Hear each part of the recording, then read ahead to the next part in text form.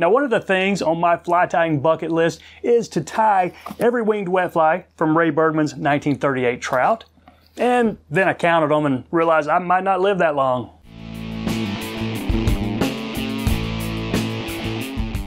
Hello everybody, welcome back. I'm Matt, thanks for stopping by. So while I might not be able to tie every fly in this book, I'm going to start with a few of them because there's some really beautiful patterns. He's got about 9 plates of just winged wet flies, maybe 40 or 50 flies on each one, so there's about 400 flies in it. Some of them are hard, some of them are pretty simple looking, but there's some really cool, beautiful patterns in here. And the one I picked to do today, it's called the Flamer. Now, I picked it because it looks really cool, but it's still a fairly simple pattern to tie. And while there are some really complicated patterns in here that ultimately I do want to tie, they're probably not the ones that I want to spend 20 or 30 minutes on each fly to fill up a fly box that, I'm going to go lose it in the trees anyway. But a simple pattern like today's, it's not going to take you that long to tie, and the thing's going to catch fish. Now, I couldn't find any history on this. Bergman doesn't really go into the history in this book. There's just not enough space to talk about the hundreds of flies in here. And I couldn't really find anything online. This pattern did not show up in Mary Orvis Marbury's favorite flies. So the best I could guess, it's probably from, sometime in the turn of the century up through the 20s. So it's probably a 100-year-old pattern. But again, it's a really cool looking fly, and I think you're going to like it. Let's give it a shot. So there it is in the vise, the old school winged wet fly called the Flamer from Ray Bergman's 1938 Trout. Now the book doesn't say what size any of these wet flies should be, so tie them in whatever size you would fish. This is a size 10, so 1x long standard wet fly hook, and I'm going to put down a base of black thread to the start of the bend.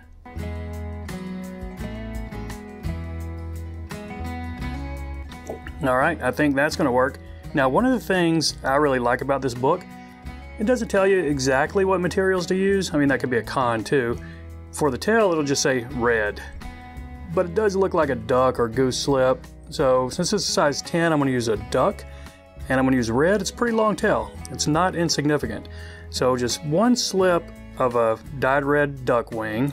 And I'm going to try to catch this right on top, almost like you were doing the front wing. I don't really want it to start laying flat on me. Okay, I think that's going to be just fine right there. And I'm going to do a couple wraps to lock it in. And you know what? I could snip that off, but I don't think, I am going to. Because we don't have a real big butt on this guy. And we do have a flat silver tinsel for a body. So I'm going to try to minimize my thread wraps to not create a big lump underneath it. But the next thing we're going to tie in is some black chenille for a butt. And this is a small. I don't think you could really get away with a medium on this size of a fly. Maybe if you were tying it in a size 6 or bigger, a salmon fly or steelhead fly, yeah, you could probably go with the bigger chenille. But for the small trout sizes, you might really need this thin chenille. Okay. I got a few fibers right here. I'm going to go ahead and try and snip those. Again, trying to keep my thread wraps to a minimum before we get to this body. Okay, I missed one right there. Let's make sure we can get that. Close enough. All right, now how big a butt do you want on it? Oh, everybody likes a big old butt, right? Maybe 2 wraps, maybe 2 wide. And put one on top of the other one if you want a big one. I keep saying that, big butt. I'm not doing that on purpose. But okay, 2 wraps, and I didn't put any on top of each other, but I think that's going to be a good enough width right there. Let's go ahead and snip this off.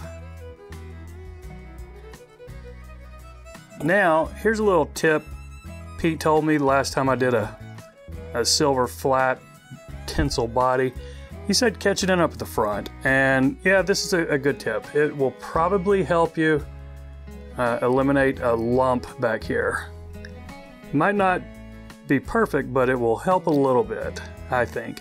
Okay, so I'm going to catch this up here, silver side toward the hook and kind of on my side, and I'm going to do some big open wraps going back right here to where I'm going to start wrapping this body.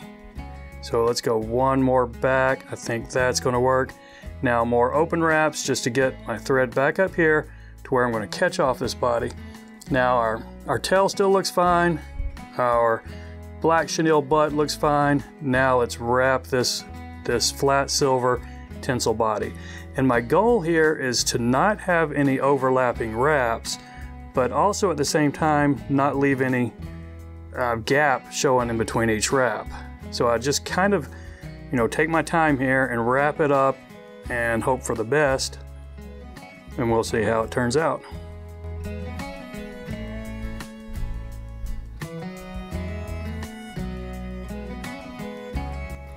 Okay, after you get up to the front, go ahead and catch this off with a couple of tight wraps.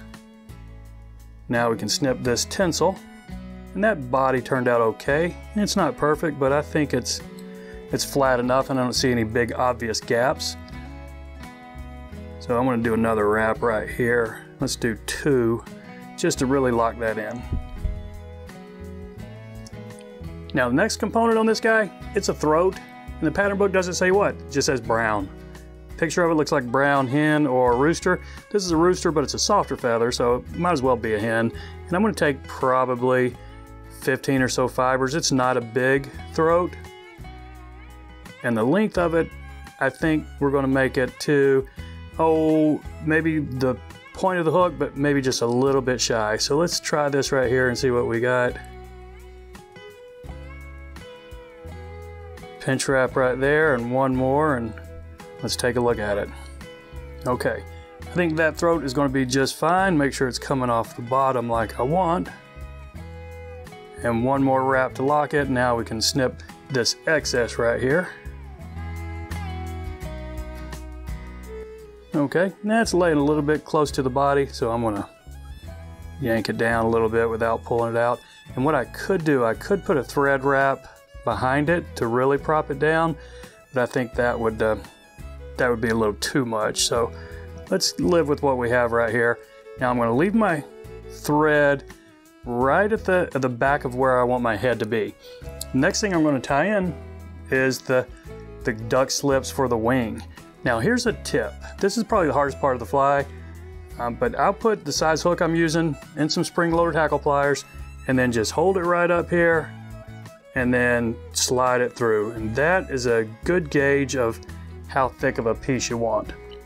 Now that might make it just a slight bit too thick, so you might end up taking just a couple more fibers off. But after you've got it, so you've got a nice little slip right there, and these tips aren't lined up, so let me try to fix that. Okay, they're a little bit more lined up right there.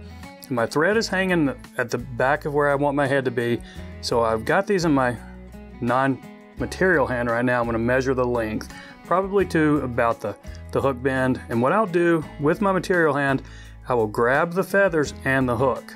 Now I'm pinching them fairly tight right here, and I'm going to put a pinch wrap through, but I haven't pulled it tight yet. I'm going to come back up on this side and pull it up from here. Kind of move my fingers forward as I catch it in. Now we'll take a look at it. So I've got 2 wraps on. They're not real tight yet. So let's judge our position, and I'm going to have to take the thread back a little bit because you see there's some black thread underneath it. But you know what? I'm going to back it off and do that again because I want, that first wrap to be farther back. Okay, so let's try this. And you might have heard me say this before. You get about 2, maybe 3 attempts at this before you mangle up these wings too much to really use. So if you if you don't get it right after probably 2 tries, you might just have to cut a new piece and start over. But I think we're going to be able to work with this one. So I've got 2 wraps on right now, and I'm going to take a couple wraps going forward, and these can be tighter. Okay, so how's that wing look? Okay, it's pretty much in the plane of the hook, so I'm fine with it. It's not the most perfect piece of duck slip right there. If I was tying this as a presentation fly, I would probably be tying it on a bigger hook, and I would spend a little bit more time picking the perfect duck slip feathers. But I'm tying this to fish. So it's not going to be a perfect presentation fly. Now let's just cut this off as close as you can get it. And if you have a singeing tool, now would be a good time to use it. Just kind of singe these butt ends right there, or you can take a lighter to it, but I don't usually have a whole lot of luck when I'm doing that. I end up messing up the rest of the fly. Now I've got a little, see that little piece of thread hanging off right there? That might make a mess on this head, which is kind of a bummer, but we'll see if we can live with it. So take your thread right back to the eye and then just ramp it back up and build the size head you want. Need to spin this just a little bit tighter. Don't want it quartered up too much, but tight enough to get a decent whip finish. So let's take out our whip finish tool and put one on here and see if we have any cleanup. I'm using head cement on this, so I think 3 or 4 turns will certainly be fine. And I've got a little bit of fuzz right there, but we're gonna be able to take care of that, or just bury it with some UV resin. Okay, snip that off. Any cleanup?